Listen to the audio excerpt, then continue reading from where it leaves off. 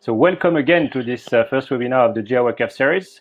And I will start with a brief introduction to the GI WACAF, because as you know, it's called the GI WACAF webinar series. So better to know what is the GI WACAF and what we do as a project. So GI WACAF, the GI of the GI WACAF, it's for the global initiative. So it's good to understand that GI WACAF is part of a global program which is called the Global Initiative, which was launched in 1996 by the International Maritime Organization and ITOPF, which is the Global Oil and Gas Industry Association for Advancing Environmental and Social Performance, with a general objective of improving and enhancing the capacity of beneficiary countries to prepare for and respond to accidental marine oil spills, and encourage the ratification and implementation of relevant IMO conventions, but we'll go back to this later. The particular aspect of this program is there is a strong cooperation between the industry, I mean the private sector, and the national authorities and international authorities with the IMO. And this is in line with the recommendation of a very important convention that will be presented briefly by Colleen and more in detail in another webinar, which is the International Convention on Oil Pollution Preparedness, Response and Cooperation. Yeah, it's quite long, but it's summarized in OPRC 90. I remember this OPRC 90 because you will see this a lot in the presentation. So the global initiative, as I said, GI WACAF is just part of, is just one of the regional projects. We have other sister projects in the Caspian Sea and Black Sea. It's called OSRL, or another sister project in the Southeast Asia, so GIC. And GI WACAF, obviously, WACAF is for West, Central, and Southern Africa. So as you can see on the map, it's all the Atlantic coast of Africa. So briefly, if the Global Initiative was launched in 1996, as I said, the GI WACAF, so the regional project of the Global Initiative for West, Central, and Southern Africa, started in 2006 with more or less the same objective, which is to enhance the capacity of partner countries to prepare for and respond to oil spills, always in the idea of a better protection of the marine environment and of the coastal environment and communities. Basically, we are a technical assistant project, so we assist countries, and we do organize workshops, trainings, exercises, and conferences in 22 countries with a budget. It's no surprise, you see the logos here coming from IMO and IPICA. Yeah, I think this one is quite an interesting map. It's the geographical coverage of the GI WACAF project. As you can see, 22 countries are part of the initiative. From Mauritania down to South Africa, all these 22 countries of the Atlantic coast of Africa are part of the initiative. It means we have a focal point within the national authorities of these 22 countries, and we work in close liaison with all of them. So it's quite a huge geographical remit. Briefly on what we do, I think the simple way is to just put picture what we do. The first thing is to set up preparedness and response drills and exercises. As you can see on the pictures here, you have, for example, a deployment exercise in Côte d'Ivoire, which happened last year on your left hand corner, and on your right one you have a picture which was taken in Angola during last summer, and it was a transboundary exercise between Angola and Namibia. So it was a really successful event. So this is the kind of thing we could organize. The first thing are exercises. Second things are trainings and capacity building activities. And I would like to stress the fact that we always organize this kind of activities in direct liaison with the partner countries which are asking for it. So it could be on various topics which are linked to oil preparedness and response. You can see in the box that there are lots of different topics. Could be liability and compensation, contingency planning, dispersion, shoreline response, etc. The good thing is during this webinar series, we'll address several of these topics. So just like during a capacity building activity, and yeah, should be able to better understand this topic of preparedness and response to oil spills at the end. We also do organize workshops at the national and sub-regional levels. Workshops are really organized to answer a particular need. For example, it could be transposition of the international convention, or it could be a particular topic. If a country, for example, wants to develop its dispersant policy at the national level, then we come to the country and we do set up a workshop with all the stakeholders to really support the country in this difficult and complex tasks. This is a map, just it gives you an idea of what we do. It was last year, all the activities we implemented last year. You see quite a lot of activities on different topics, always linked to oil spill preparedness and response. Yeah, various countries, various from Francophone Africa, English-speaking Africa, Portuguese-speaking as well. I mean, we do cover all these countries, and we try to go as often as we can and set up activities always in close liaison with the national authorities. I think it's really important. Results, briefly, you have lot more information on our website and reports, but this is what we've been doing since 2006. It means we organize more than 120 activities in the 22 countries of GI WACAF. And we train together more than 5,000 people in these various countries. So it means that there are a lot of people who attended GI WACAF activities and workshops. So, and I hope many of these people are here today listening to us during this webinar. Also, you can see on the small chart that between 2006 and 2019, there were huge progress in the region, particularly, for example, on the designation of authority. It means that the country designated a particular authority to be in charge of preparedness and response. And so in 2006, only 12 countries of the 22 countries had this kind of authority in place, and now all the countries do have a responsible authority. So it's really a huge progress, and it was the same thing for several of the topics you can see on the chart. I won't go through all of them, but you can have a look if you want later on, because it will be possible to download this presentation. I've tried to summarize in a few points what the GI WACAF is and what the GI WACAF does. I will go clockwise from the top. So things to remember, I mean, the GI WACAF is a joint endeavor between the public and private sector on which solely works on oil spill preparedness and response. So it's very specific. It supports 22 African partner countries in the development and strengthening of their national oil spill preparedness and response systems. We work alongside these 22 partner countries, and we do maintain a constant liaison with them to always provide tailored capacity building solutions. So we always stay close to the needs of our partners, and we implement the things that are needed. To do that, we do organize workshops, training, courses, and exercises, as I just mentioned. And we always encourage better communication and collaboration between governments and the industry, the oil industry, but also the maritime industry, because ships are also a source of pollution, as we'll see. And we also encourage all our partner countries to ratify and implement the international conventions stemming from the IMO and other UN bodies, and we do help them to do so, because it could be a complex task to undertake. So briefly, this is the GI WACAF. If you want to know more, we have a website, we have a LinkedIn page. We are quite easy to find, to be honest, because there is not a lot of project called the GI WACAF. So just Google us and you will find us. You could download all the activity report for all the activities we've done. So the 120 activities, we have reports for them. For example, if you are coming from GI WACAF, a country is covered by GI WACAF, you could have a look and you will know what was the last activity we implemented in your country and why it could be and what were the recommendations following this activity. I think here we are. Now that you understand what we do, you understand why we are doing this series of webinar.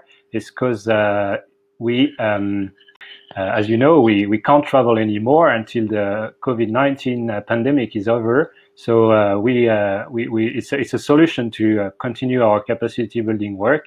So this GI WACAF webinar series will cover the different dimension of oil spill preparedness and response, as you can see on the arrow on the slide here. The first one is introduction, and this is the one for today. We'll have also a dedicated webinar on the international legal framework. It's really important because there are many conventions that are important for oil spill preparedness and response, and we'll see how to implement it, how to understand them. So it's quite a complex topic, but really interesting. And the further we go, we'll go into the various aspects, so oil spill contingency planning, how to respond to an oil spill at sea first, and when it reaches the shoreline on the second part, and also we'll tackle the wildlife and preparedness and response, which is a very hot topic these days. So back to the first webinar, I've nearly finished. So the learning objectives of today is to really understand what are the sources and fates of marine oil spill, understand what are the potential impacts, understand what actions could be taken, and as you know, there will be other webinars dedicated to that, and understand the critical role of the IMO, the industry, and the global initiative in this particular aspect and topic. So back to the presenters, just to let you know how it will go. So Jamie from OSRL will deliver the first presentation, and then we'll have Frank from ITOPF, and finally Colleen from the International Maritime Organization. And at the end of the free presentation, we do a Q&A session of about 15-20 minutes. So I encourage you to write your question in the chat, and my colleague Emily, who is monitoring the chat, thank you Emily, by the way, will flag the questions, and at the end of the webinar, we'll answer them. We probably won't be able to answer all the questions. This morning we had the French version of this webinar, and there was a lot of questions, which is very good. And so yeah, just ask your question, and we'll do our best to answer them. Also, you should be able to download files. So at the end of each presentation, I will make available the presentation itself. So you'll be able to download the slide deck. You should have it should be visible on your webinar interface. So do not hesitate to download them. So you should you should be able to follow this webinar, and I will hand over to Jamie for the first presentation. Yeah, hand over to you, Jamie. Thank you very much. Okay, Julien, thank you very much. So I'll just bring up my session to start off with. So good afternoon. I think for most of you looking at the chat, I think there might be a few good mornings as well for some of our colleagues who are joining us from the Americas. So my name is Jamie Gathercole. I'm with Oil Spill Response Limited, or OSRL. So I think most people will be vaguely familiar with OSRL, but for those who aren't, we are an industry-owned response organisation. So we respond to oil spills globally for a range of member oil companies. So we've got our main response bases in Southampton in the UK, in Singapore, in Bahrain, and Fort Lauderdale, Florida. So I'm based in our Southampton operation, and prior to my current role in our training team, I spent 6 years in our response department, so actually being deployed as part of the on-call team to respond to spills around the world. And several of those have included projects in West Africa. So I'm going to be speaking for the next 20 minutes or so on the key sources of oil spills around the world, with a little bit of a focus on Africa as well, and looking at the main fates that we tend to see, specifically with marine oil spills. So what we'll look to achieve through that session is have a better understanding of those key sources of oil spills into the marine environment. And obviously, once you have an understanding of the sources, you can then start to have a better idea of the steps you can take around preparedness to be better equipped to respond to those spills when they do occur. And also a key part is having a better understanding of the likely fates And the weathering processes that any spilled oil, again, into the marine environment specifically, will undergo. And we'll look at the main oil properties that we as a response organisation use to inform those response-making decisions. So initially then, looking at the main sources or the main causes of marine oil spills, and this is obviously on a global basis. As Julian touched upon, shipping can be a really key source of oil spills. So some of the largest and probably game-changing incidents that we've seen over the last few decades have come from various vessel-based incidents. So those top three, as you can see, they're all really relating to vessel operations. That's not to say that the others aren't equally applicable. So, for example, depending on what your operation is, there may be several of these that you identify with, and you can relate these to your own operations. And the key risks, so the key sources that you may be aware of or may be concerned about within your own operation are obviously going to rely on or be dictated by that risk assessment. So looking at both the likelihood and then the potential severity of those key exposure points. So looking at a 3-year data set here for global oil spills. This is the number of spills per million tons of production. And obviously we're looking at 2015 to 2017. So this is from the IOGP report. There is a link to that at the bottom there. And it's that 3-year data set that's got the most resolution or the most comparable data. So that's why we focus on that one there. And again, with that focus on statistics for Africa specifically, you can see there that over that 3-year data set, if you average those out, there's really no significant difference in the number of spills. And obviously, as I said, this is against or normalized against the volume of production. So the number of spills per unit of production is really no different within Africa than we see globally. Where we do start to see a bit of a difference, though, is the actual volume of oil spilled per million tons of production. So that's the same ratio that's normalized against that, the million tons of production. So what we see here is that within Africa, again, looking at that 3-year data set as a whole, we average around about 6 tons of oil lost per million tons of production. Whereas if we look at a global basis, then that's just over 3. So on the whole, over that data set, we're seeing around about double the amount of production that is lost within Africa. Now, we can actually delve into this in a little bit more detail if we start to then split those out between onshore versus offshore spills. So I should mention that this is only looking at spills of greater than 1 barrel. So obviously in terms of the number of oil spills, including all of that sub 1 barrel data, would start to throw those numbers out a little bit. So those have been discarded for the purposes of this analysis. So if we look at offshore spills, the left-hand graphic there, you can see that again, within Africa, the relative numbers are not quite double, but a little bit higher within Africa for that offshore exploration and production environment than that which we see globally. And again, relative to the total numbers, that's all coming down a little bit. So if I go back one slide, you can see there that the averages here are about 6 tons and 3 tons respectively for Africa and global data. Whereas here, we're working below 1 ton lost per million tons of production for both of those data sets. So what that says is that overall, offshore exploration and production sees much reduced rate of loss than onshore. Unfortunately, given the sparsity of the cause data that's been collected along with this, it's not really possible to actually infer any absolute conclusions, but just anecdotally or from people's own experience and exposure, I'm sure you can start to appreciate why this may be the case in various circumstances.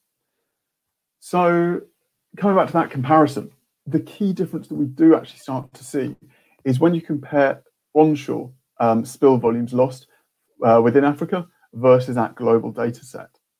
And you can see if you focus on the axis on the right-hand side there, we're now measuring in a completely different scale. So this is going up to just over 50 tons per million tons of production lost within African onshore production within 2015. So what we see as a whole there, again, just treating this as a 3-year data set and looking for an average between those. Within Africa, we're seeing an average of around about 35, 36 tonnes lost per million tonnes of production, whereas that global data set, again, it is higher for global onshore versus global total production, but there we're looking at an average of around about 5 to 6. So a really significant increase in the volume of oil lost from African onshore operations compared to both global and African offshore operations. As I said, unfortunately, we can't infer too much about the actual underlying causes for this, but obviously there's a significant enough data set there over a multi-year time frame that you can certainly start to identify some patterns.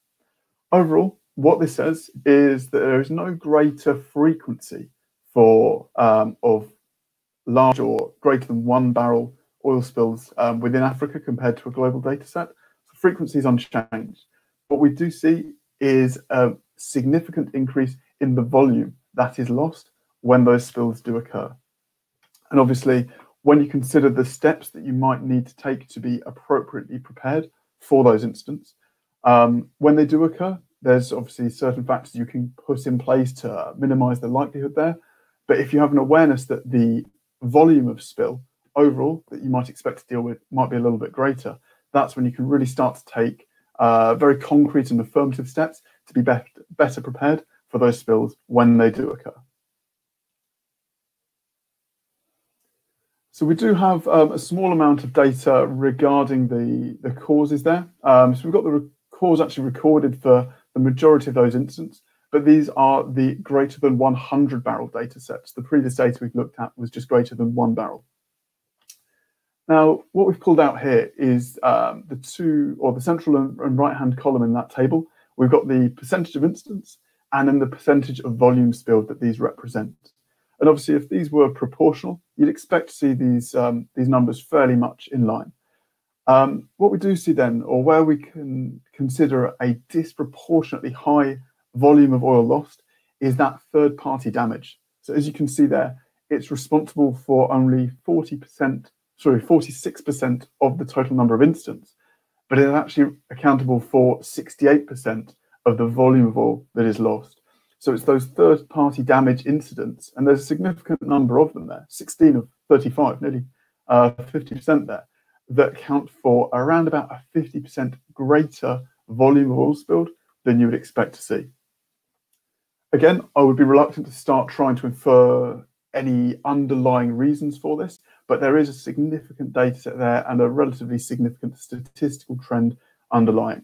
So those of you who are exposed to third-party damage, and obviously this is particularly relevant with inland or onshore operations, this is something that, again, we just need to be very mindful of when we're planning how to be best prepared for those incidents when they do occur.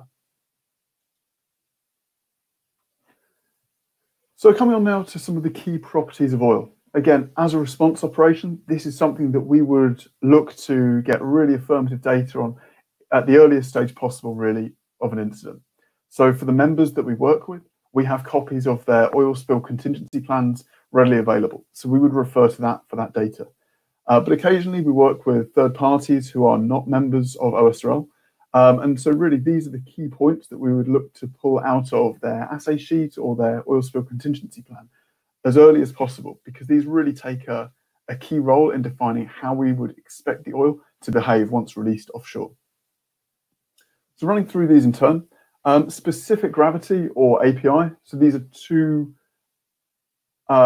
units for the same data set. So this is referring to the density of that oil. How heavy is it? And obviously the key one for us is this dictates whether the oil is going to float. So the specific gravity of seawater is about 1.025. So for us, we know that anything with a specific gravity of below that should float on the sea surface. And we do occasionally encounter crude oils that have a specific gravity of greater than seawater, and therefore there's a high likelihood that they may actually sink. Moving on then, we've got viscosity. So this dictates how readily the oil will flow. And obviously in an inland environment, this dictates the rate it will spread out if it's released from a pipeline, for example.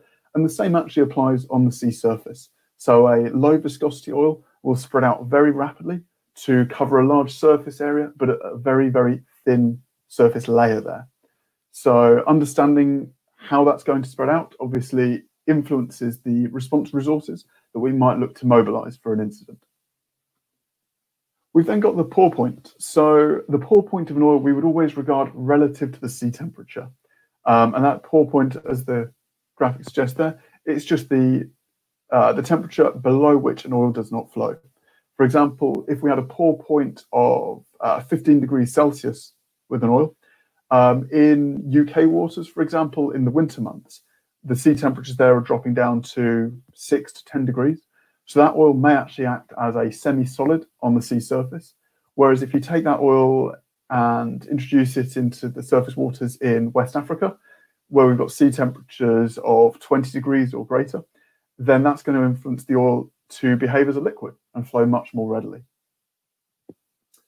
Moving on then, we've got volatility. So when this is derived from an assay sheet, what we look at is the percentage which evaporates at 200 degrees C. And as a rule of thumb, we would say that this is the percentage of the oil slick that we would actually expect to lose to evaporation over the first 24 hours of an incident.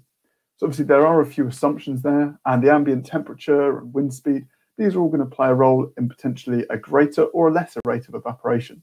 But that's just a rule of thumb, to inform the response team of the total volume of oil that's been lost, how much are we expecting to remain on the sea surface that we're then responding to.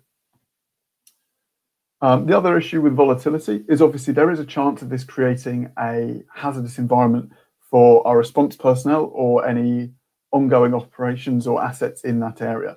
So with a high volatility, we may need to stand down our assets or operate from a greater range in that first 12 or 24 hours, whatever it may be, before those volatile or combustible gases come back down to a safe level. And then finally, we've got asphaltene content. So this is one of the compounds within a crude oil. And what asphaltene does is, again, for us as a response team, it suggests how likely the oil is to form a stable emulsion, so to emulsify. And for us, the threshold that we use is 0.5%, so 0.5% by weight. And anything above that, we would suggest that that oil has the chance or is likely to form a stable emulsion on the sea surface. Again, there's other factors that drive that. So, for example, a greater level of wave energy, so a lot of mixing of a area of water with a greater sea state, that's going to accelerate that process. Whereas an oil spilt on a much calmer sea, it's going to mix with the water at a much lesser rate. So it may not emulsify, or it may do so much, much slower. Again, coming back to us as a response team, once an oil does start to emulsify, some of those response options are either less likely to work as effectively or are completely off the table. So we touched on the specific gravity of the oil there a moment ago, and you can see here that the specific gravity actually dictates the ITOPF grouping that the oil is put into. So, for example, anything of a specific gravity of 0.8 to 0.85, this would be classified as a group 2 oil. So this just gives us 4 nice, easy groupings to describe various crude oils within, or other hydrocarbons as well. What this means is that when we talk about a group 2 oil, there are several fundamental traits or characteristics that we can infer about that without needing necessarily to do further analysis. So this graphic here, you can see that the slick volume, for some of these, it may increase initially above 100% as that oil potentially starts to emulsify. But it's also showing the persistence. So for how long we would have, for example, 50% of that slick remaining on the sea surface. And if we look at that group 2 crude oil here, we can see that quite quickly, the 50% mark is dropped below within hours. Obviously, there are some group 2 crudes which may last a little bit longer than that. But again, as a rule of thumb, this starts to give us an idea of whether the oil we are working with is going to persist on the sea surface for hours, days, weeks, or months.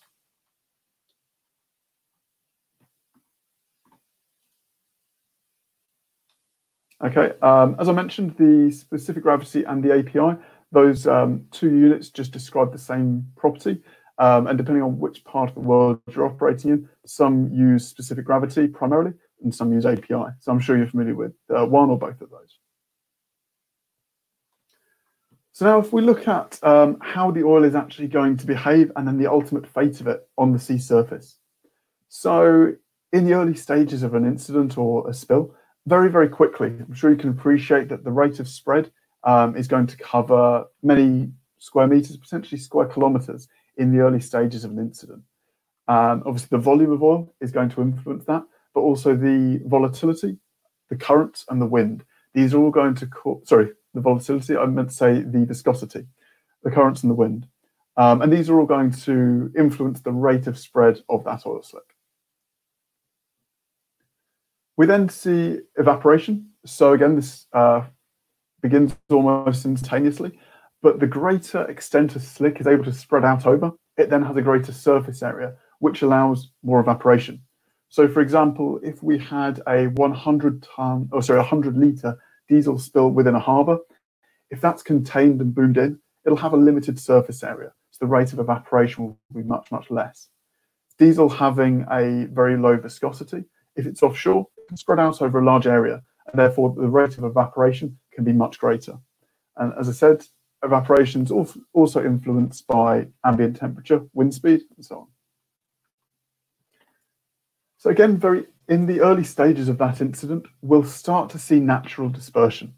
So not to be confused with chemical dispersion, so actually applying dispersants.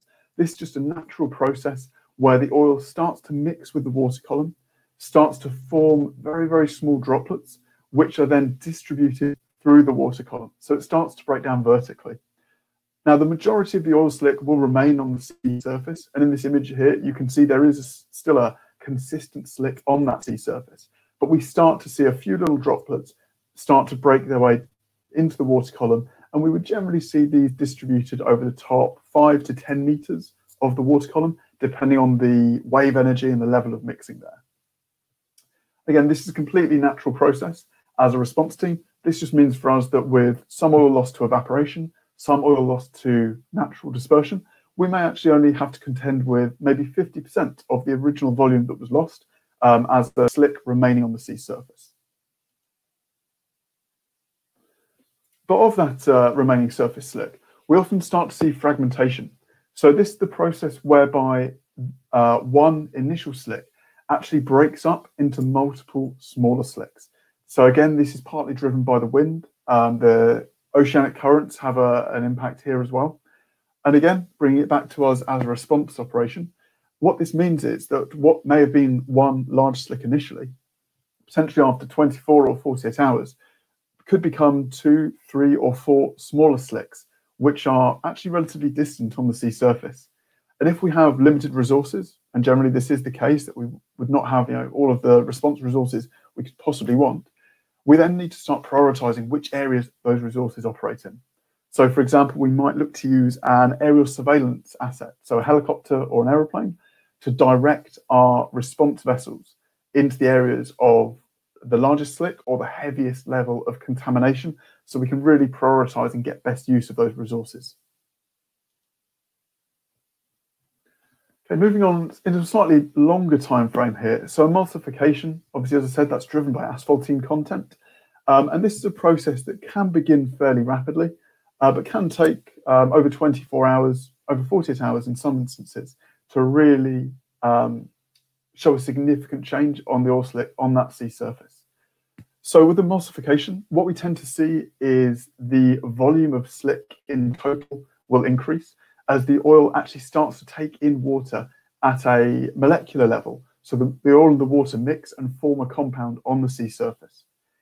It will still tend to be positively buoyant. It'll remain floating there on the sea surface, but the viscosity can increase and some of the other properties can change there as well. What this means to us, again, as a response team, is that maybe chemical dispersant is no longer an option. So the nature of chemical dispersant relies on some of the oil properties which are no longer applicable there, and therefore we might need to consider other response techniques. One of those may be containment and recovery, so using booms and skimmers to recover that oil.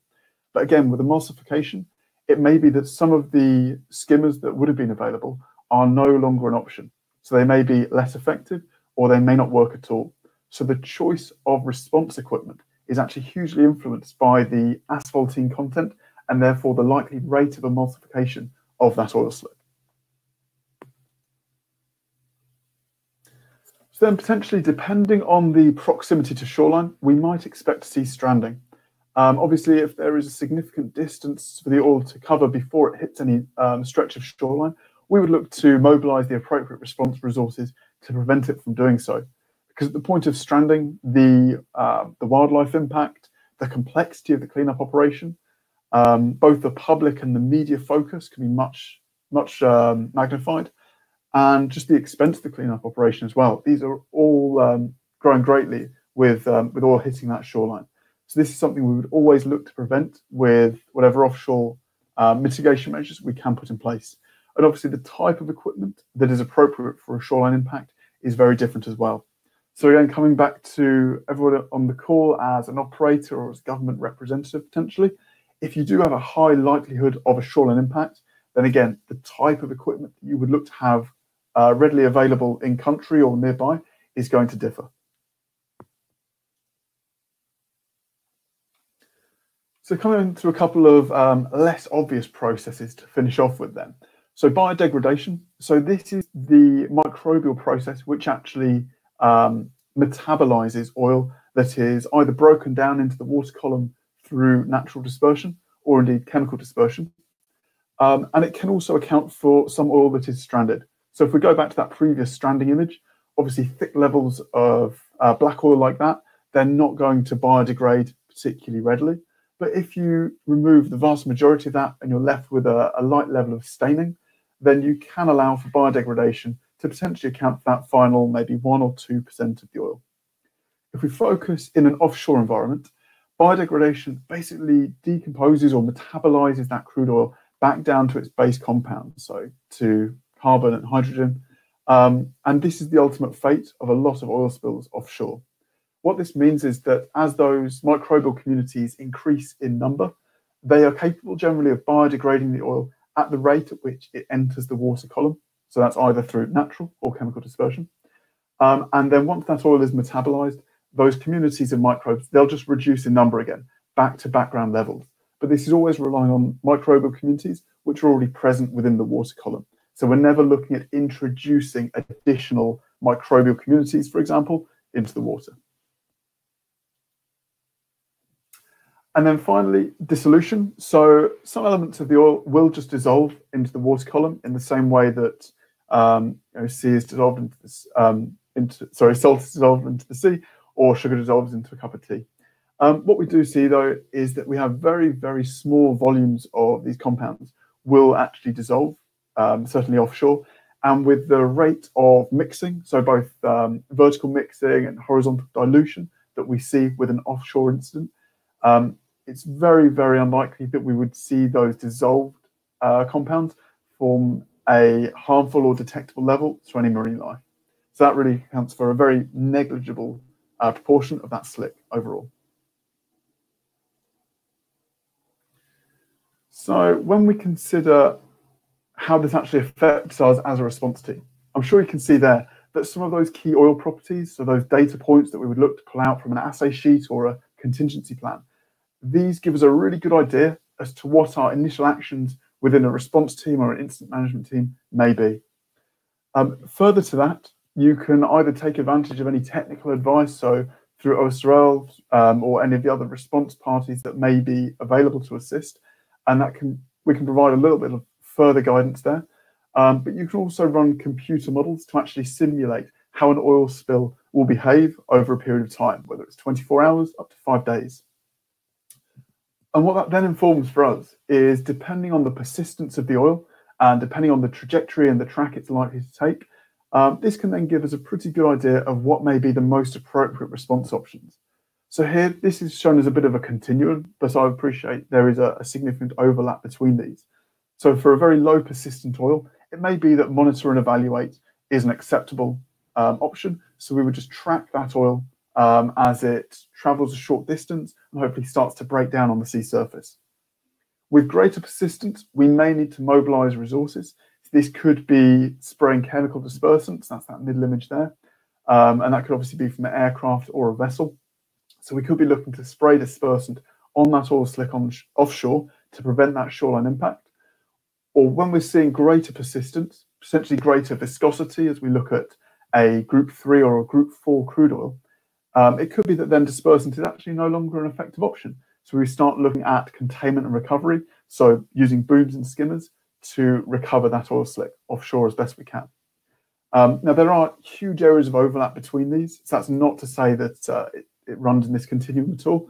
And obviously, there are certain local or national policy factors which will influence which of these would be your primary option as well. Okay, so just to recap really on some of the information that we've run through there, you can see that there are global trends around the numbers of spills and the different causes that we've seen there. We've also got a slight trend around the actual volume that's lost there as well. But as I said, it's not really a comprehensive enough data set to really infer too much from those trends that we can see there.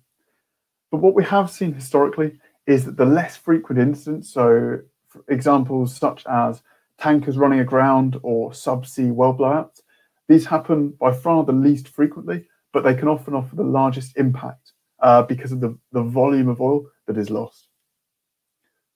As a response team, indeed as an operator, having a good understanding of what are those key oil properties and how would we expect them to influence how an oil might behave in a given environment is really important to have a good understanding of. And a lot of these obviously are points that we can start to understand prior to an incident. So this really starts to build up a good part of the preparedness picture. However, that is only going to be based on, for example, lab samples of that oil. And obviously on the day of a release, the oil properties may mature over time.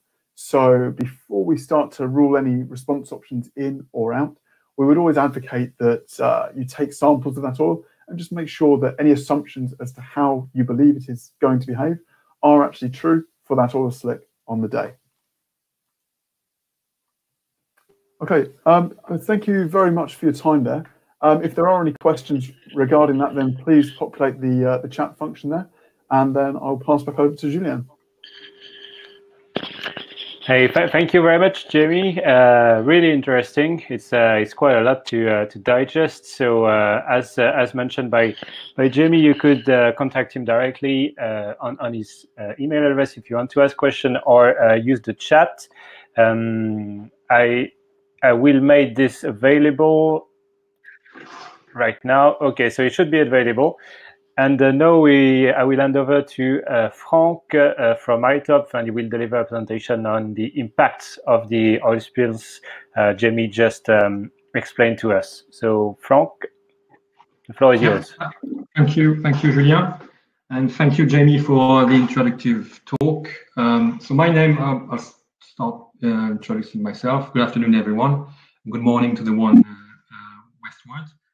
I'll self-introduce myself. My name is Frank Larvel. I am a technical team manager with ITOPF. I've been with ITOPF for 14 years. My background is marine biology, and before that I was working for CEDR, which is the French institute dealing with providing advice and research on oil spill in general. So my talk today will be on environmental and economic impacts of oil spills, and it will be articulated around four things. I'll start with a quick single slide introduction to ITOPF for the people who do not know what we do and who we are. Then I'll give some generalities on impacts, environmental impacts of oil spills, and then go through a number of emblematic key species or habitats and how they are affected by or can be affected by oil spills. And then finally, I'll go through a few of the main economic impacts observed over the years following oil spills. So first of all, ITOPF. So we are a small organization based in London. Our main role is to attend spills worldwide from ships, mainly, even though we sometimes attend mystery spills. We've done that 6 months ago or 8 months ago in Brazil in particular. So yeah, shipping incidents. The map on the top left shows you the spills we've attended worldwide since 1972. We are funded by the shipping industry through an annual fee, mainly initially tankers, now all types of merchant ships. So tankers are members and associates are associate members. And you can see that our membership represents quite a vast majority of the ocean-going merchant ship in the world. So first of all, well, when there's an oil spill, in terms of impact, what's the usual public perception? Well, it's very much driven by the media, and very often the media will start with showing very dramatic pictures and very dramatic headings of seabirds or mammals, marine mammals, affected by the oil. Very often as well, nowadays at least, pictures from previous spills, not necessarily related to the spill ongoing, for example. And although we all know there's been a very significant damage to bird populations or mammals in some of the major oil spills historically, this is not systematic. And as a matter of fact, most of the spills we attend with ITOPF, we see very limited impact on birds and mammals. But when it happens, it can be quite severe. So over the years, as I said, historically, there's been quite a number of major spills through before that, since ships have been carrying oil pretty much.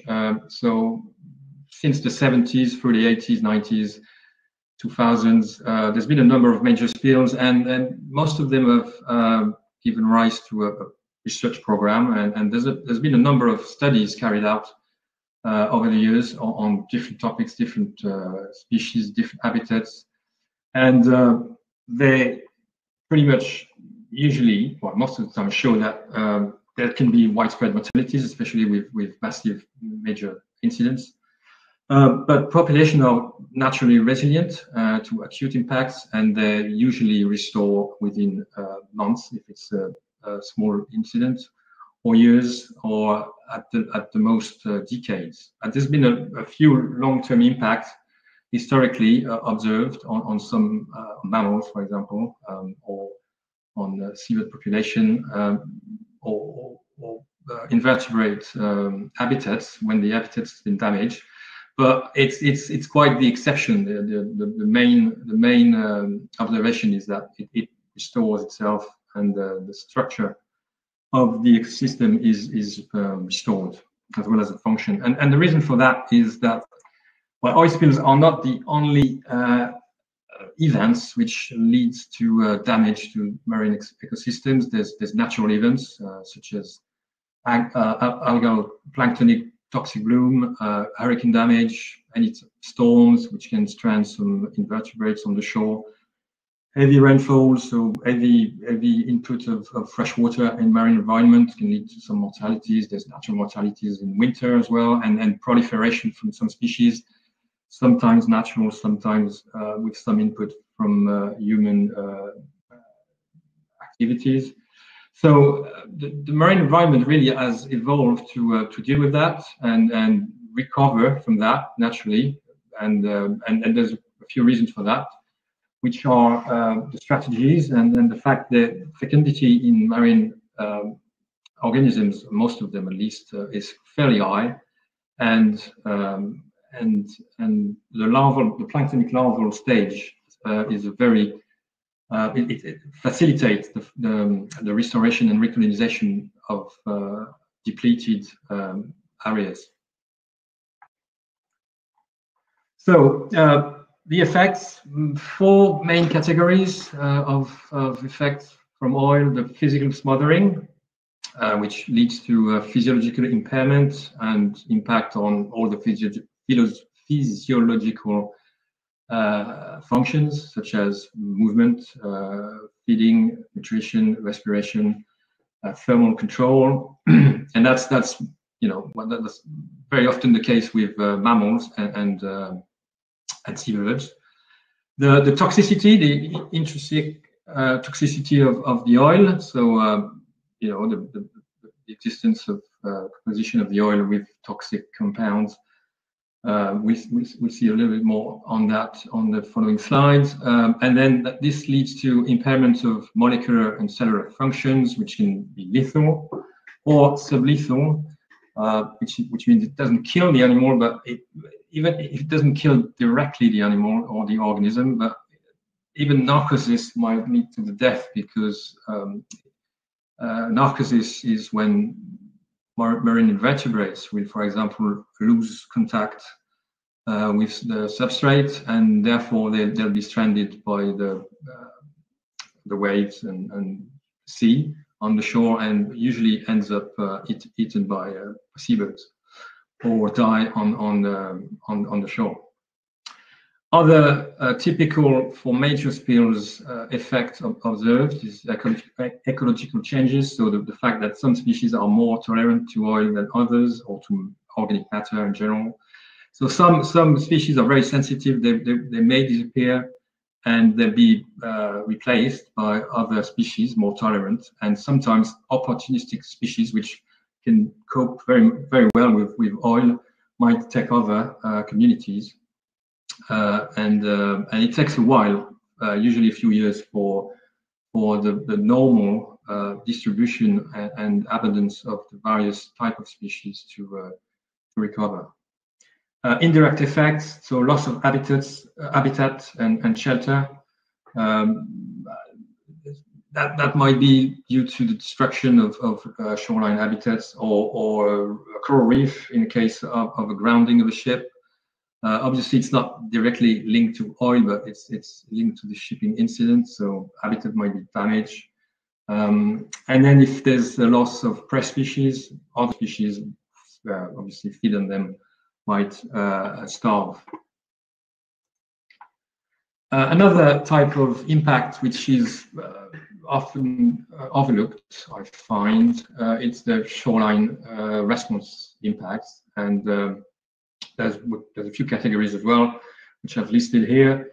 Probably more can be added, but one of the very common one is the extraction of large quantities of sediment, sand in particular, but can be rocks and pebbles sometimes, which leads to erosion of the shoreline. It leads to marine communities destruction. If the mechanical cleanup is a bit too aggressive, that can lead to destruction of the organisms living within the sediment. Physical damage, as you can see on some of the pictures, the middle ones, physical damage on rocky shores, using heavy machinery to remove oil rocks, or to get access to difficult to access areas, which can lead to destruction of some areas. Obviously, all that will be recolonized eventually, but there's a very significant acute effect. And then dispersants, and sometimes of dispersants, especially the old type 1, when they're used in very coastal or even shoreline, in particular in mangroves, they can lead to some damage to the mangrove, or to the organisms living on the shore. So again, 4 key factors for the impact, to assess the impact. The type of oil, we'll see that different type of oil may have different type of impact. And the volume, even a small spill can lead to severe impact if it happens in an area with a lot of sensitivities. So the weathering, as we've seen with Jamie, weathering is a key aspect, and it will have an effect as well, whether fresh oil strands, or if it's emulsion which has drifted for weeks or days or weeks at sea, the toxicity might be slightly different. Then there's the characteristics of the area, the sensitivity, vulnerability of the area to pollution, the resources at risk around the shoreline which might be affected, The time of year with the weather, conditions, different sea conditions will lead to different weathering and different, potentially different impacts. And then the exposure will very much vary with the seasonality. So the presence or absence of migratory species, for example, birds in particular, mammals as well. So whether they're overwintering or breeding, if the area where they are doing one or the other is affected, then we end up with that. And then the cleanup operations, which depending on what techniques are used, strategies might have an impact or mitigate the impact. That's the objective of the cleanup, obviously, to mitigate the damages and enhance natural recovery. So to highlight the two first categories, the type of oil, this is a simplistic way of showing it, but globally, light oils are generally more toxic, although they can smother as well. And heavy oils tend to smother a lot, and they are toxic, but less so than light oils. They still have a lot of pH, for example, heavy oils. Light oils are generally considered more toxic, or observed to be more toxic, due to the light fractions, which are small molecules, in particular the aromatics, small aromatics, which are much more bioavailable to the organisms, hence the highest acute toxicity. Then I'm sure you've all seen this, but the different types of shorelines and environment will have different sensitivities, and usually there's a decline along the degree of exposure of the shoreline. So rocky shores, pebble shores, very exposed, are usually more prompt to be self-clean. The natural cleanup will occur in a much easier way. And then the more you go to sheltered environments, the more sensitive they are, and the more the oil will persist in this type of soft sediment environment. So now we're going through a number of the key species and habitats, starting with seabirds and marine mammals, since they make the headlines usually. So seabirds and marine mammals, they're vulnerable, although it's very much depending on the behavior. So some species or group of species, families of seabirds, are more affected usually, and it's directly linked to the time they spend on water, on the surface of water. So the likelihood of them encountering a slick. So all the divers, the ducks, the marine ducks, loons, all the type of species are very vulnerable, and they usually make a very high ratio in bird mortalities when there's bird mortalities. Same thing with the mammals. The pelagic ones are usually, though there's some exceptions as always, less affected.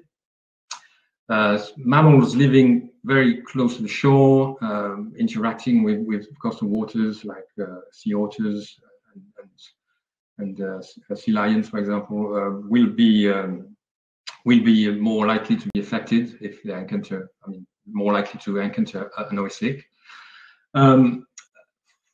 For the seabirds, the main reason for the mortality is usually the hypothermia, so the loss of the insulation from the feathers, which leads to the death of the animals or drowning. They might starve as well if they oil to the point they can't feed anymore. With mammals, pretty much the same thing. The fur is also part of the thermoregulation system of the animal, and once it's oiled, they lose insulation. Plus, they try to clean themselves, and end up ingesting large quantities of oil. Now, moving on to less you know, it's a type of organisms which don't necessarily make the headlines, but might be affected too. The benthos, the seabed organisms. So when there's a large spill of light oil, for example, there's been observation of very significant mortalities of that type of organisms, which can be either mobile or sessile, not moving on the sea bottom. There's also the occurrence of oil sinking, especially heavy oils, heavy fuel oils in particular, which tends to sink in many of the incidents we go to. So there might be some smothering of the seabed. Although again, once the oil has been removed or has been digested by the environment, if it's not too, if the volume is not too large, then re-recruitment and colonization is occurring from organisms living in nearby areas which have not been affected.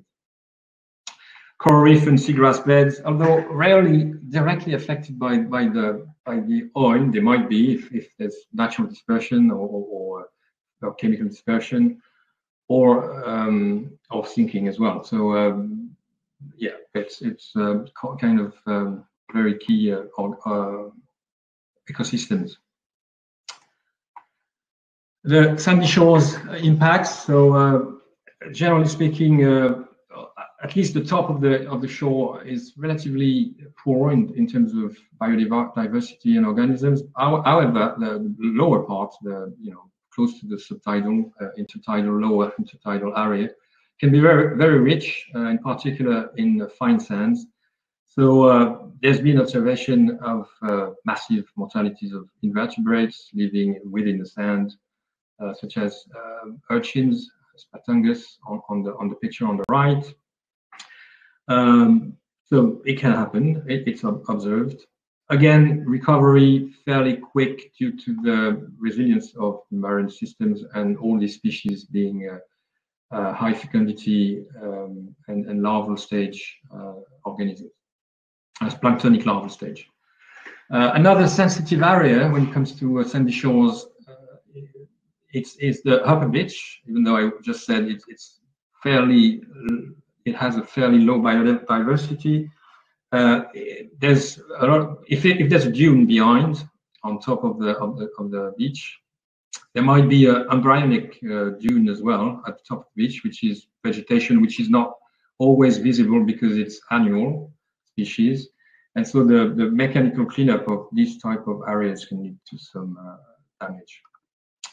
And finally, for sandy shores, if there's any sea turtles nesting areas, obviously they might be affected the adult, the females spawning might be affected, and or the juveniles hatching from the eggs when they try to reach the sea.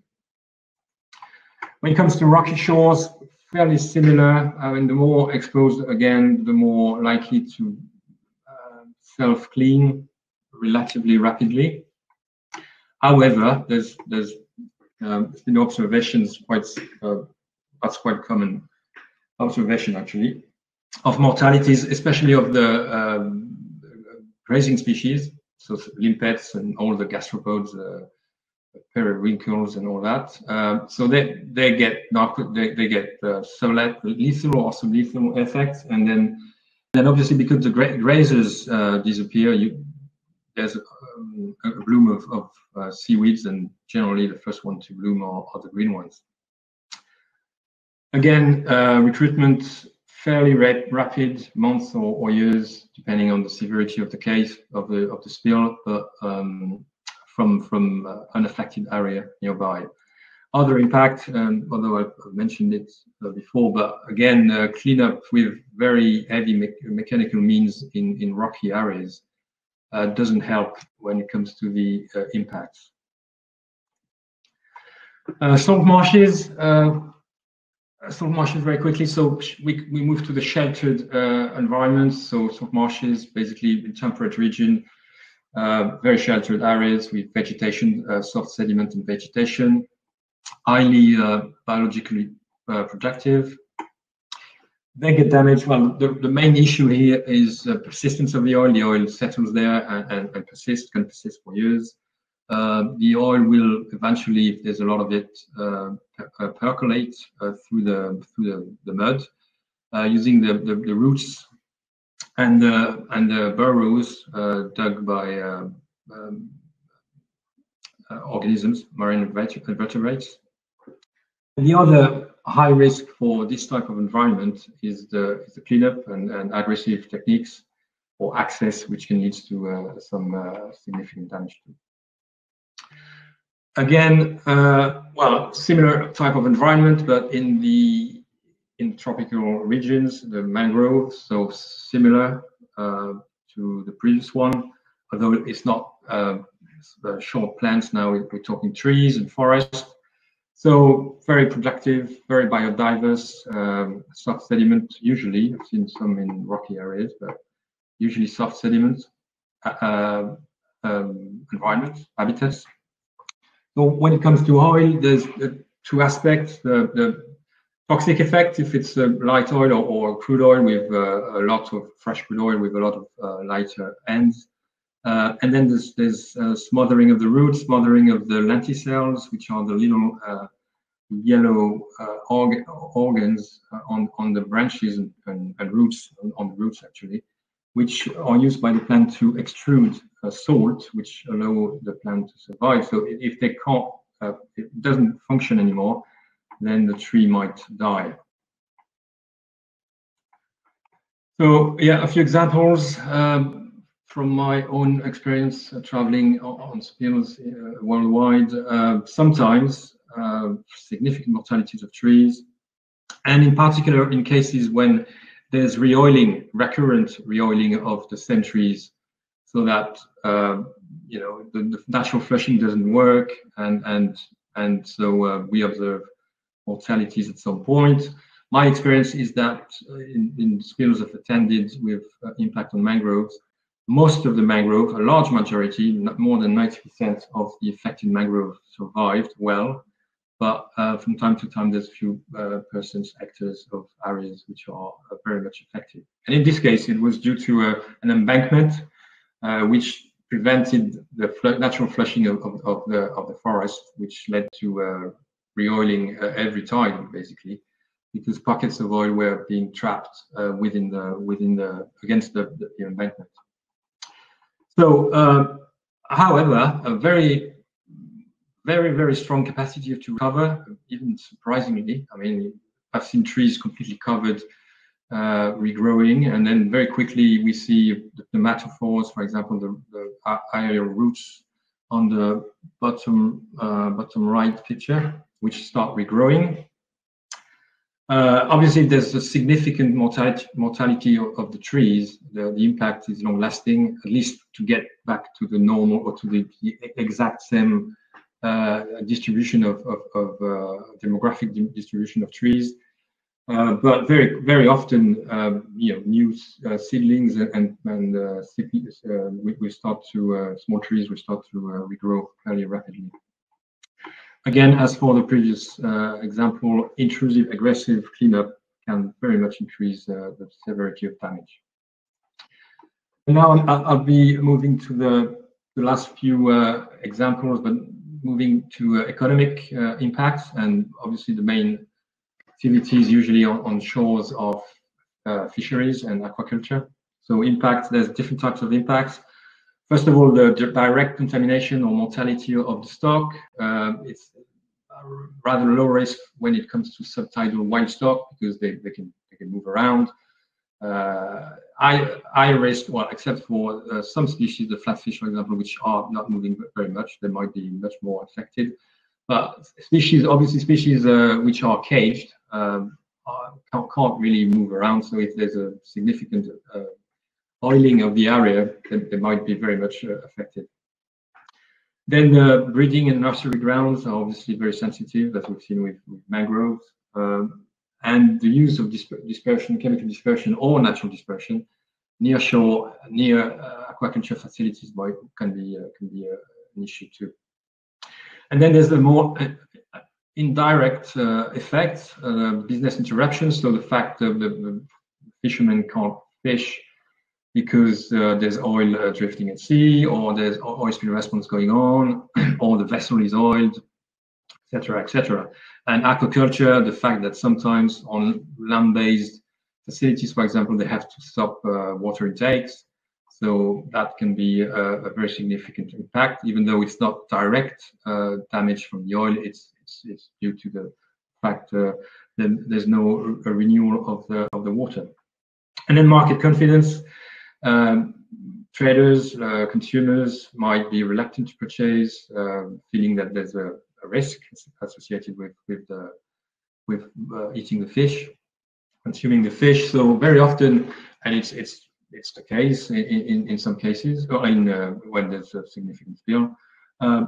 So sampling and analysis is very often needed and required to reassure people and reassure, well, even the sellers, everyone, that the fish or shellfish are within the guidelines in terms of seafood safety.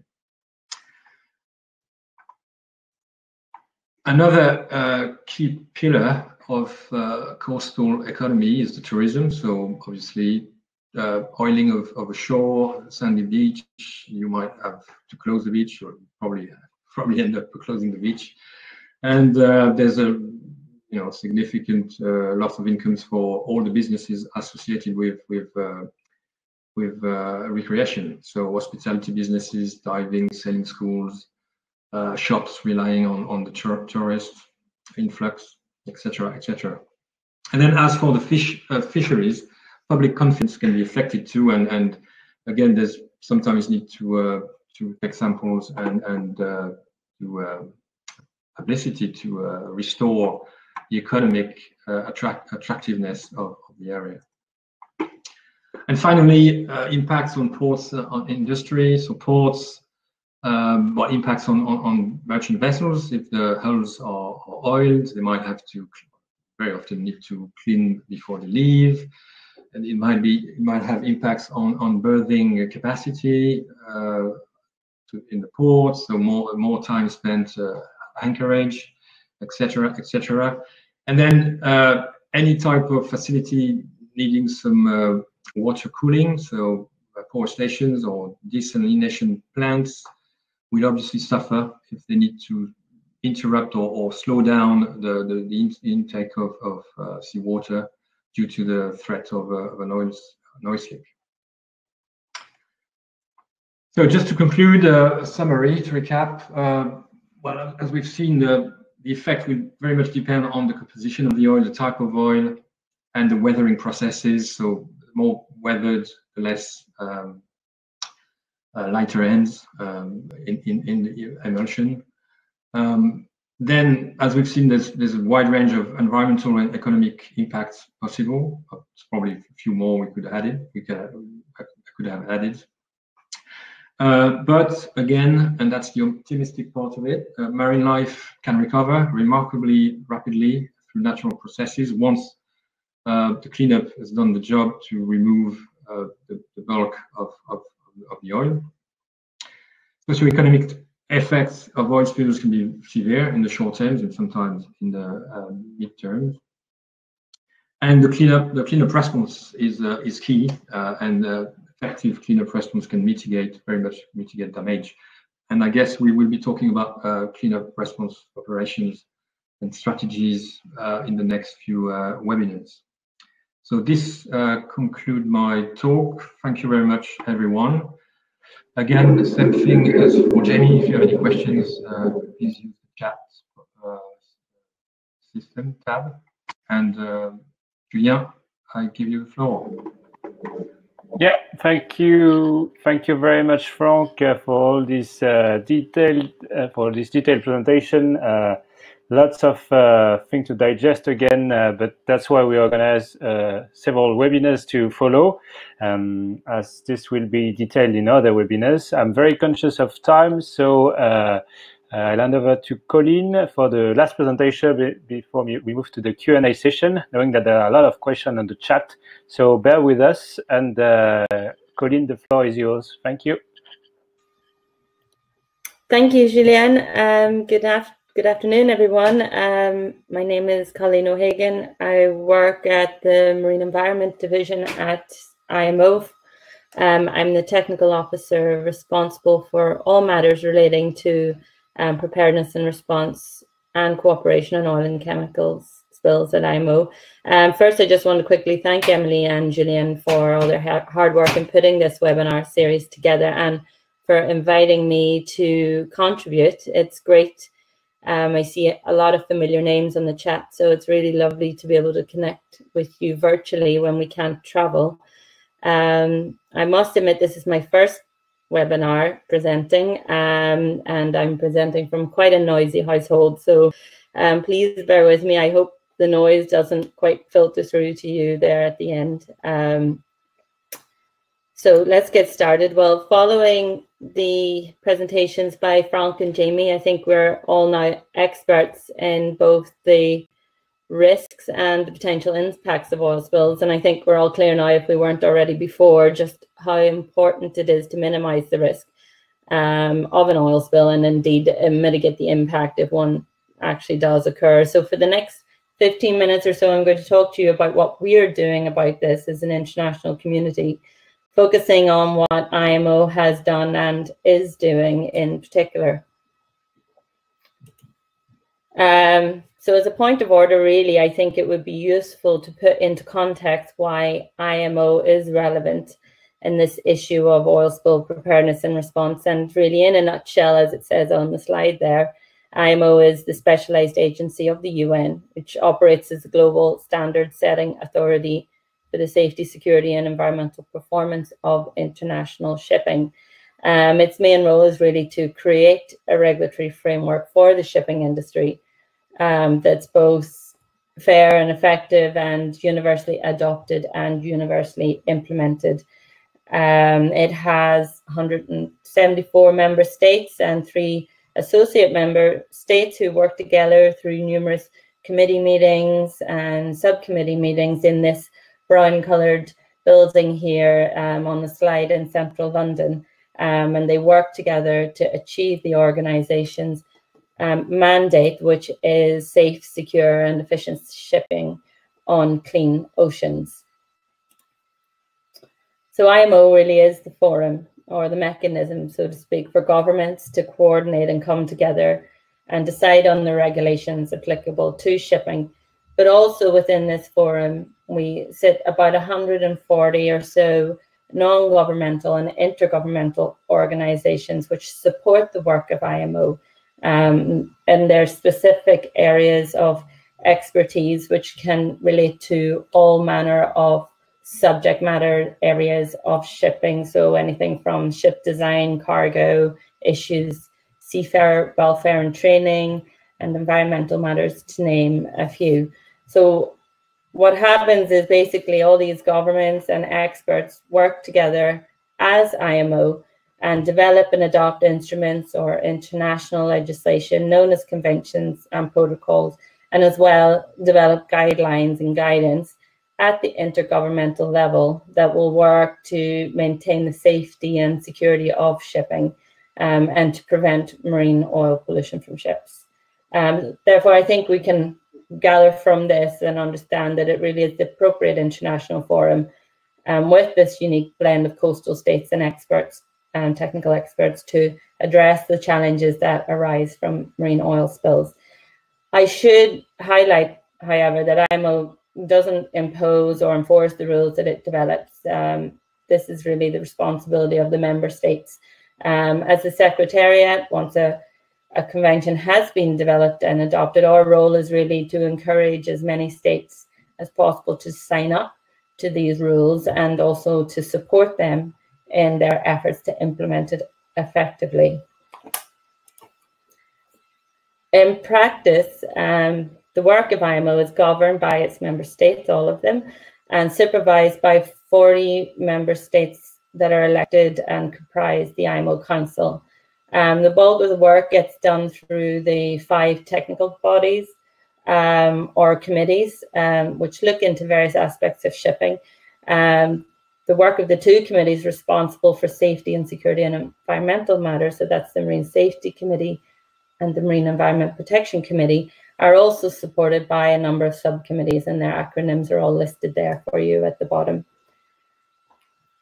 I think really what's important to note is these committees over many years have developed and adopted over 50 legal instruments, some of which are listed here on this slide and categorized in this particular case as either preventative legislation, so acting rules that act to prevent accidents from happening or prevent pollution from ships, mitigating legislation which really looks into mitigating the impact of accidents when they do occur, and also liability and compensation, which deals in particular with damage caused by oil pollution. And as previously mentioned, I won't go into these in detail because there is a whole webinar planned, the next one in the series on international legislation, which will look at this in more detail. But I guess the main point to take away from this is these instruments or conventions have typically been developed to address a particular issue or a challenge that was experienced in a real life issue, for example, a shipping accident or a near miss.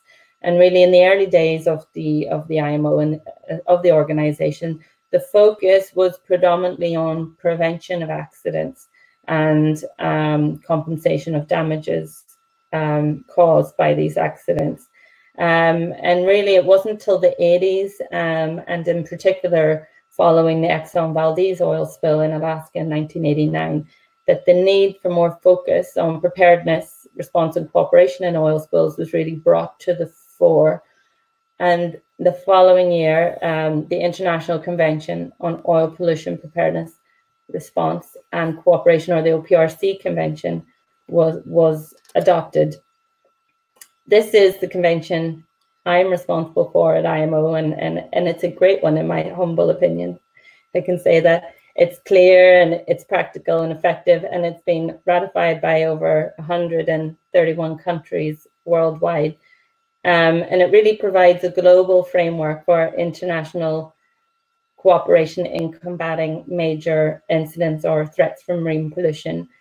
Parties to this convention are basically required to establish measures for dealing with pollution incidents, either nationally or in cooperation with other countries. And the way to do that basically is set out in the various articles of the convention.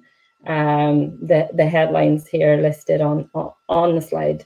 So as I mentioned, it's a very practical and effective convention and quite central to the work that we are doing and that we're doing with the GI WACAF project. So going back to the structure of IMO, really the work related to oil spill preparedness and response and the OPRC convention itself is undertaken by the Marine Environment Protection Committee, which consists of all the member states. And it's assisted in this work by the Subcommittee for Pollution Prevention and Response, which meets once a year in either January or February in normal non-pandemic times. Over the last 30 years or so since the adoption of OPRC, this committee has really done a lot of work in this particular area of expertise. It's developed numerous guidance documents to support the effective implementation of this convention.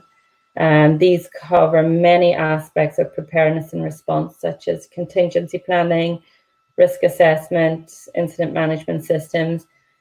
All sorts of guidances have been developed. In addition, the committee has also approved a set of model training courses really to support countries in establishing their own national training and exercise programs.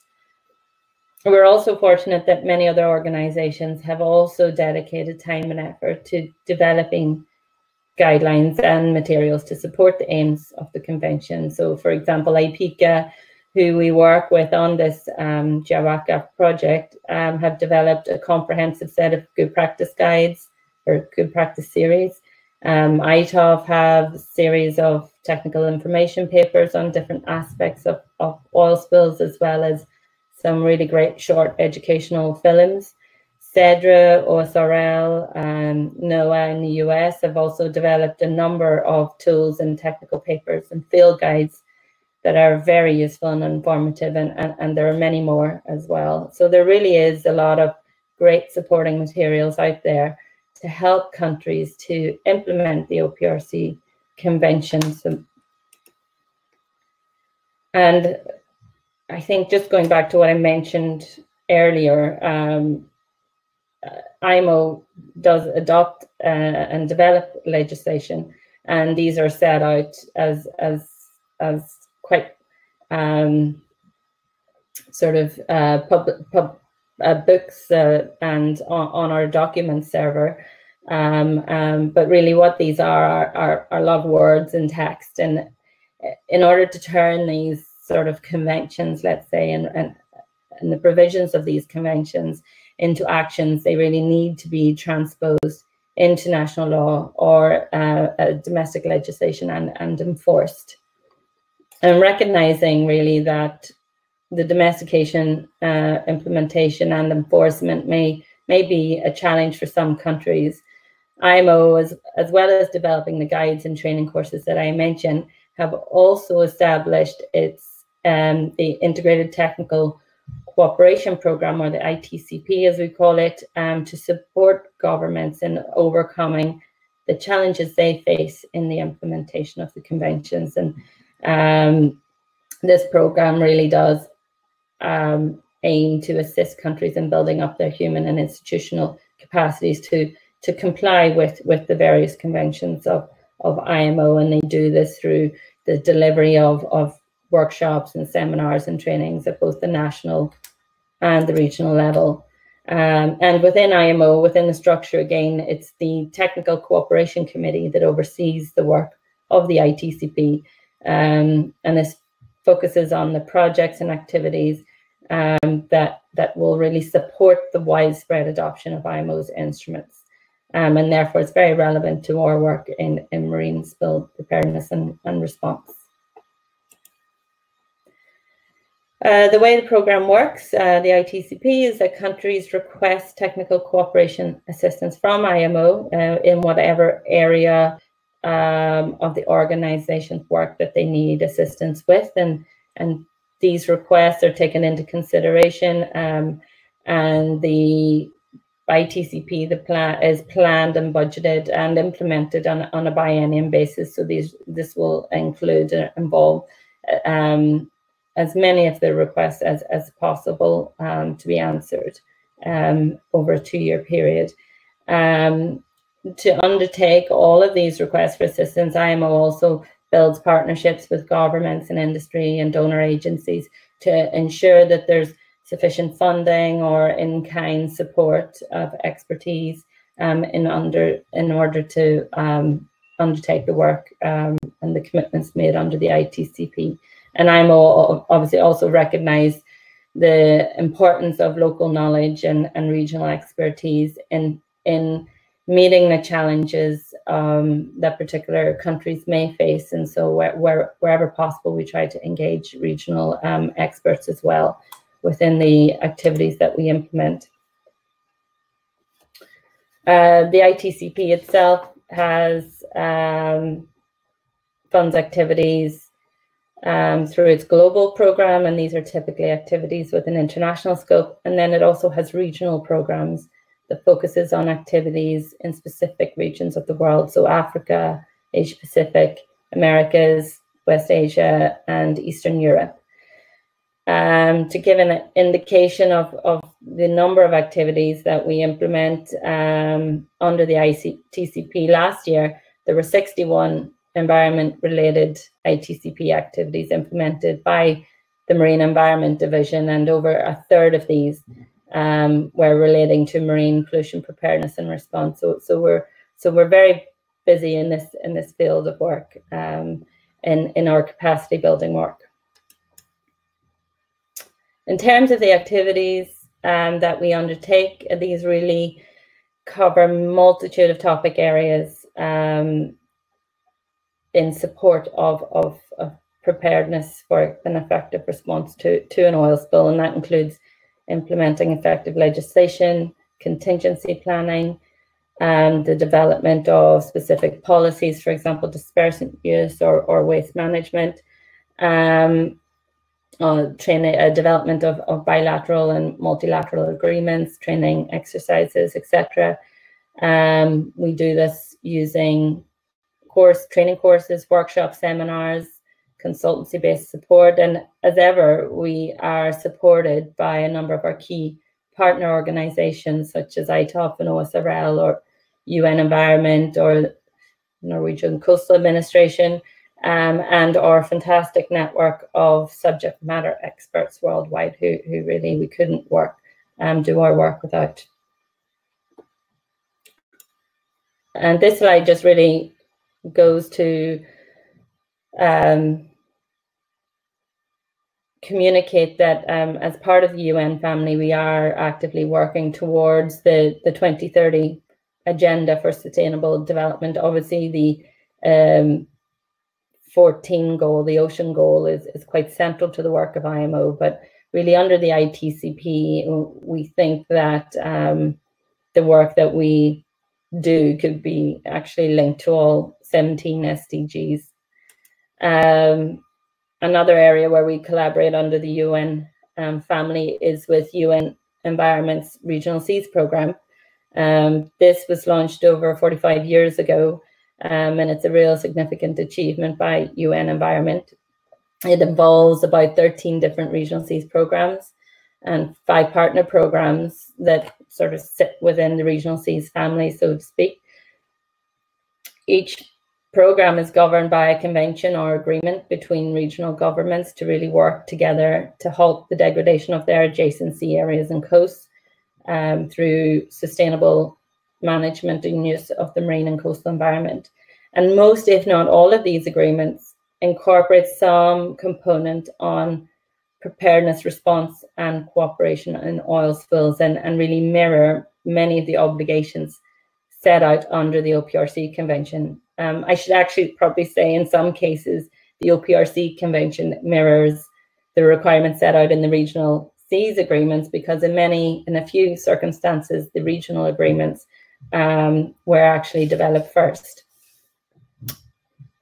So given our collective goals in this field, IMO works very closely with many of the regional seas organizations, secretariats, to implement these regional agreements, and these are all listed here. And in addition to these, we work with a number of others, such as the Nairobi Convention and Abidjan Convention secretariats in Africa.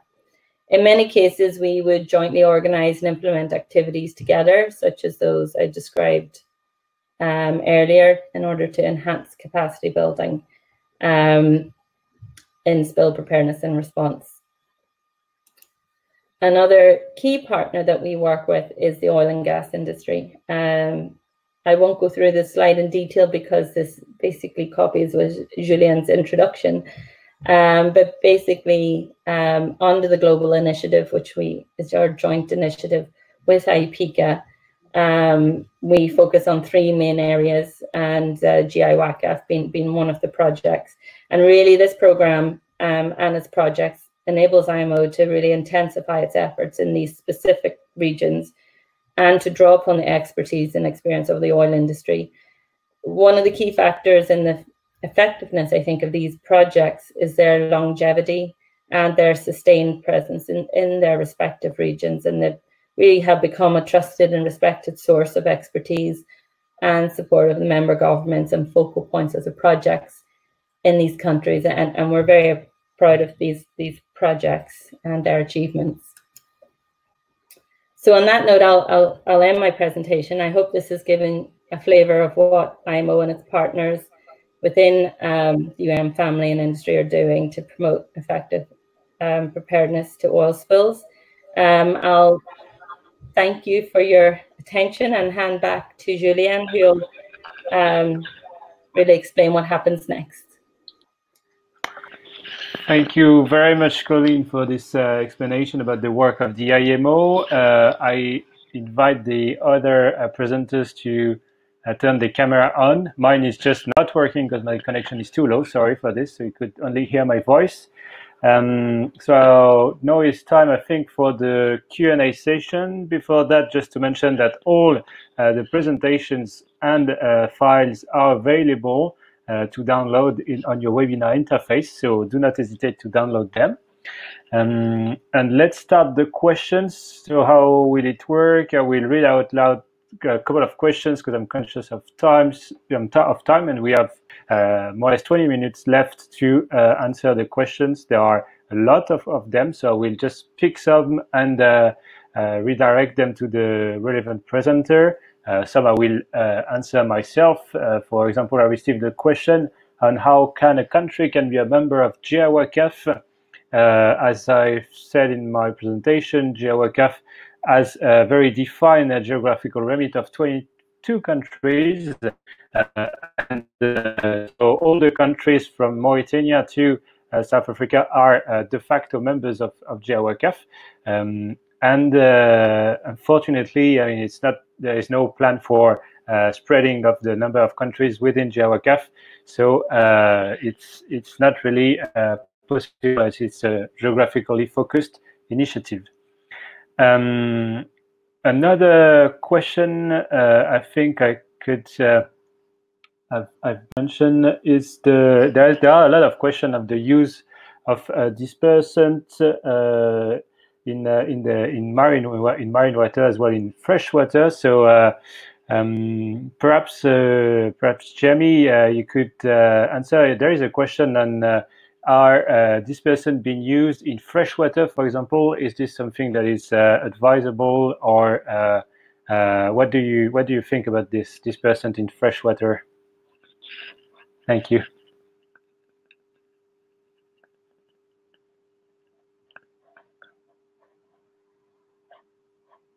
Could you hear me?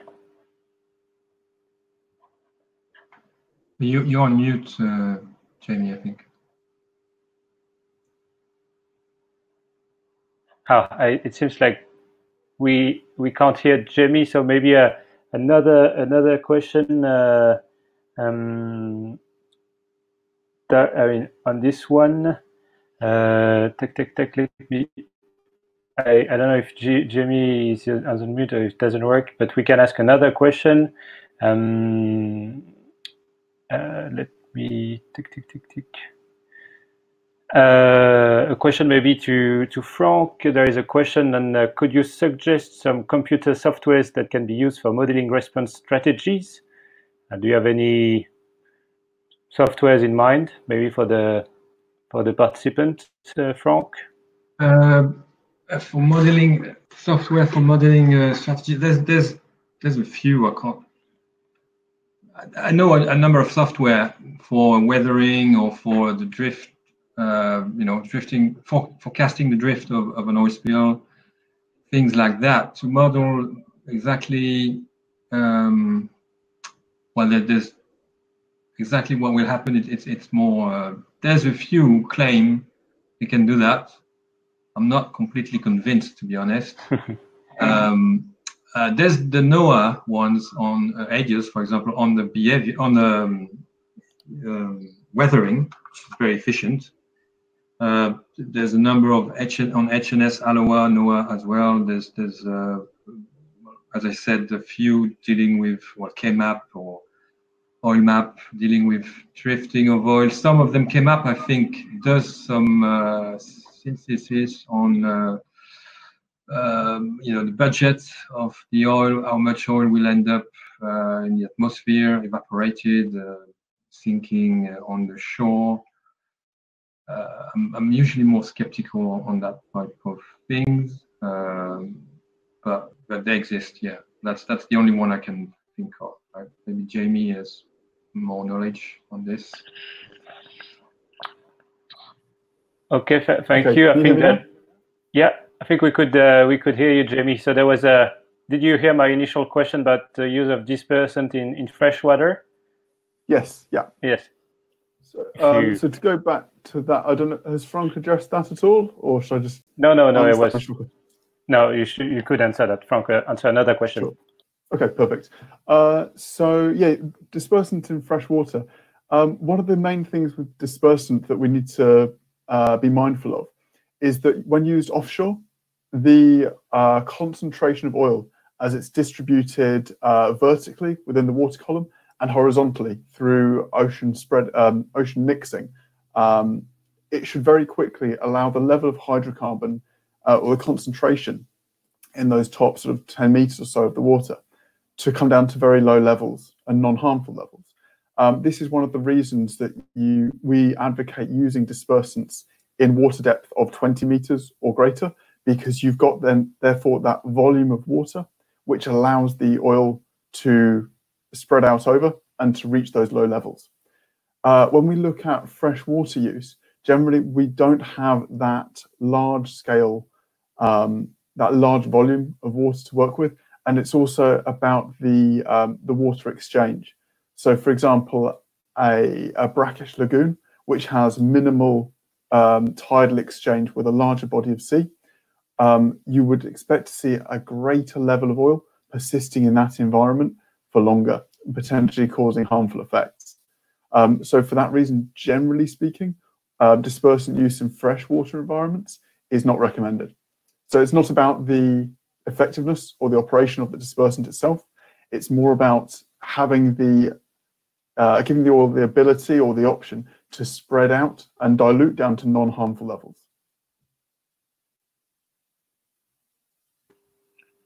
Thank you very much, Jamie. I think it's a very articulate answer. So dispersants in freshwater are not recommended. Another question directed to Colleen. Does the IMO support other countries to have exercise or other oil spill capacity development program if those countries are not member of the IMO? Thank you, Julian. Can you hear me okay? Yes, perfect. Short answer is yes. We have done and we can do. The support can come in different ways.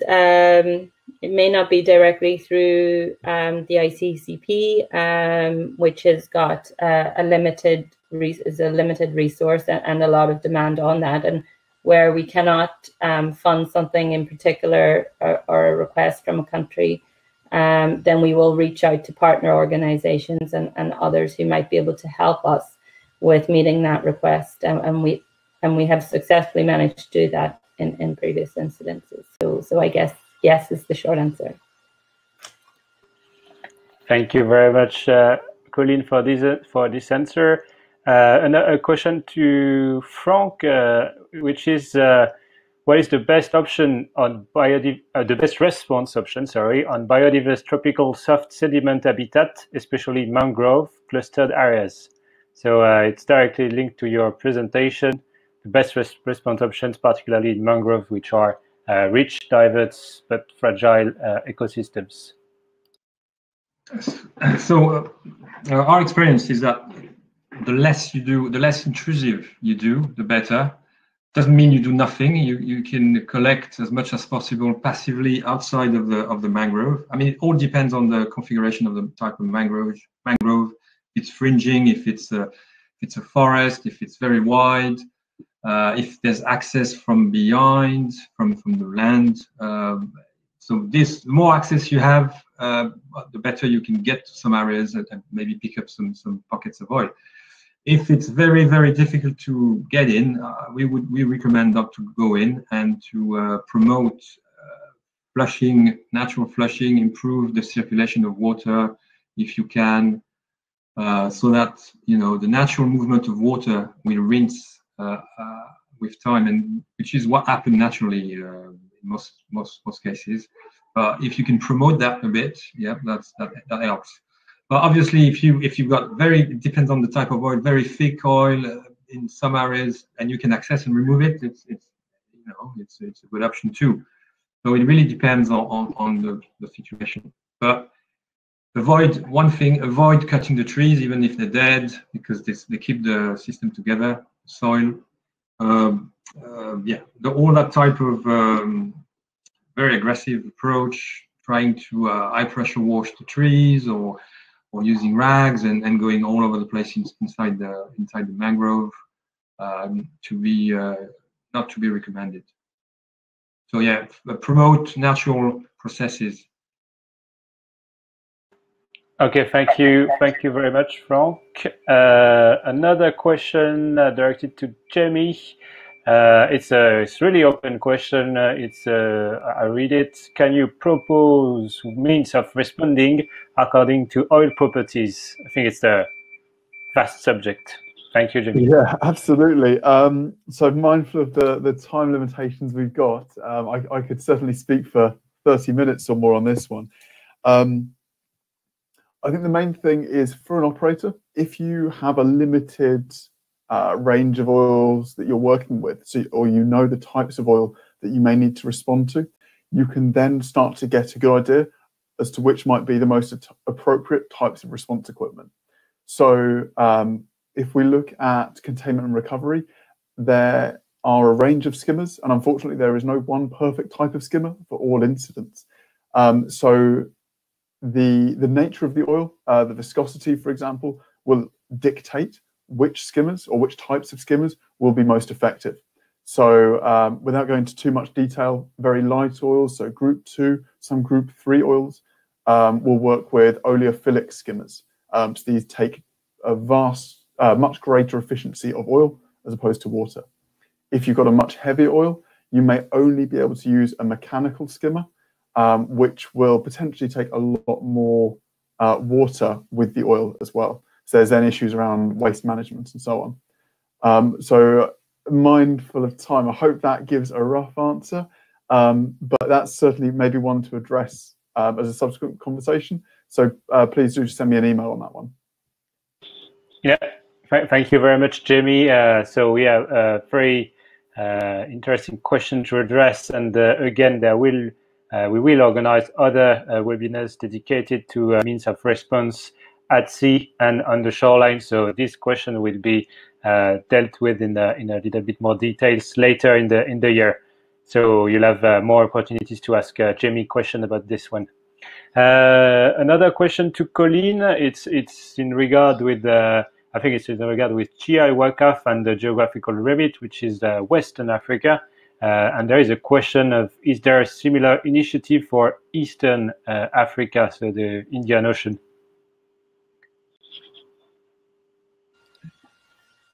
Thanks, Julian. There isn't a global initiative project in Eastern Africa. There was some work done on this a number of years ago, but it didn't take off for a number of reasons. And that's not to say that it wouldn't happen in the future. It's just at present, it hasn't been possible to launch this. But there are other initiatives and projects and organizations working to support the countries in East Africa. One in particular being the Oil for Development Program, that Norway's Oil for Development Program, which assists a number of countries in East Africa in their capacity building in this topic area, and we have been working with them in those countries and in the region more generally recently. But in terms of a sustained project like the GI WACAF, no, not at the moment, but we're hopeful sometime in the future there might be. Thank you very much, Colleen, for this answer. I think it's pretty clear the IMO is involved in East Africa, but there is no similar project as the GI WACAF yet, which is the short answer. Thank you for this one. Another question that I think could be directed to Frank. It's coming from South Africa, and the question is like this: how is the capability of systems to recover from an oil spill influenced by growing pressures like climate change and other pollution? Meaning, if there are other pressure at the same time on the ecosystem, does it change anything? What's the capability to recover under that kind of circumstances? Yep, thank you, Julien.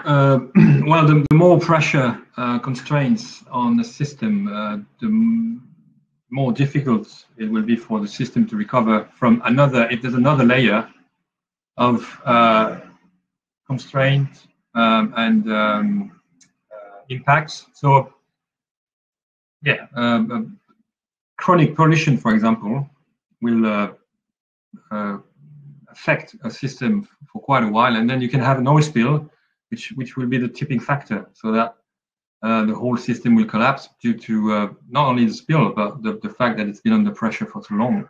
And climate change is the same thing. It will very much depend on the species and habitats, depending on the tolerance range they have with the climatic parameters. But if they get close to their limit with one parameter, an oil spill can be the tipping factor. So yeah, the more pressure from all different type of pollution, climatic change, etc., the more the system is under constraints and may have much more difficulties to recover. Thank you for just another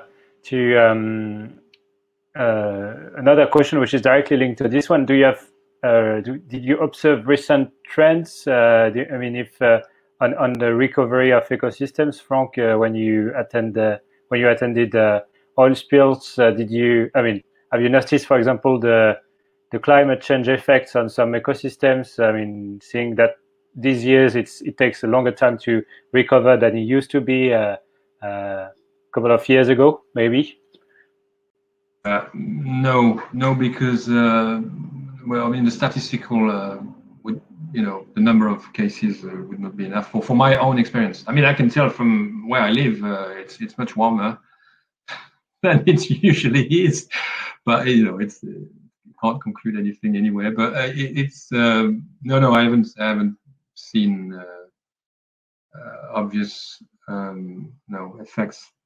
Adding effects from climate change. I've seen effects from chronic pollution, from other pressures, plastic pollution, all sorts of chronic effects.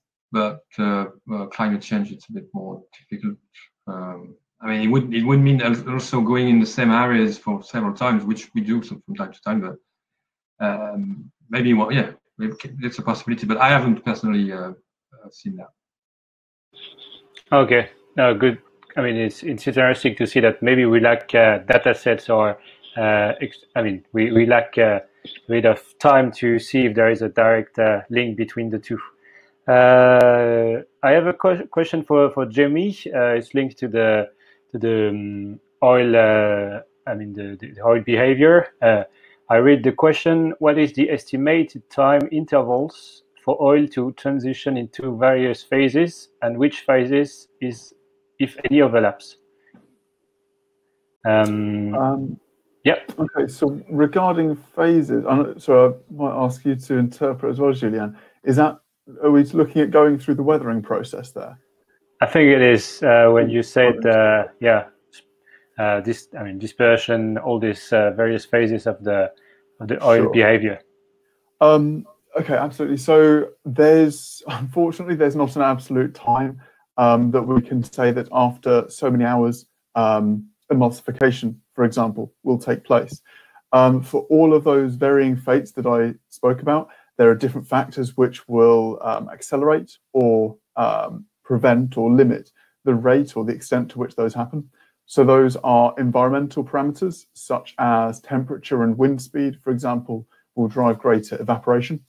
There are factors relating to the oil itself, so the viscosity and the asphaltene content, that will drive emulsification. And then all of those are going to be influenced by the sea conditions as well. So greater wave energy will then give you greater mixing. So for example, that's going to drive a greater level of natural dispersion, but also potentially accelerate the emulsification process. For specific oils, you can run laboratory tests to give you a better understanding or indicator of how those oils will behave in realistic real-world conditions. So if there are specific crude oils that you're concerned about, you can get a good understanding of how quickly those will emulsify, for example, or to what extent they will lose volume by evaporation or natural dispersion in the environmental conditions that you would expect to encounter in your area of operation.